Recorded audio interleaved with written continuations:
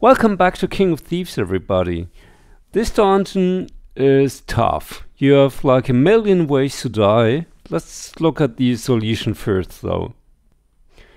You can see already that this involves quite a number of jumps with very exact timing.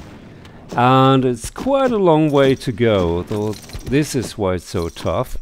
But let's look at that again in slow motion. In the beginning, you walk until you almost reach the flame, then you jump, and this is where it died, I don't know, 50 times.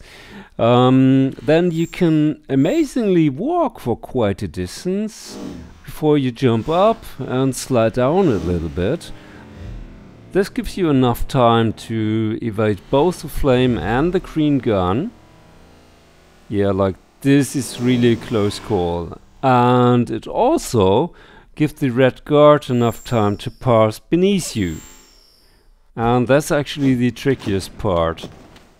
And then you basically just complete the level. Let's look at how you die so it gets a little clearer. So you can jump too late or too early so the gun gets you.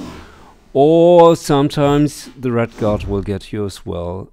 Then if you jump over there and miss your delay, the gun will get you as well, or you will run into the flame, or the gun will shoot you again.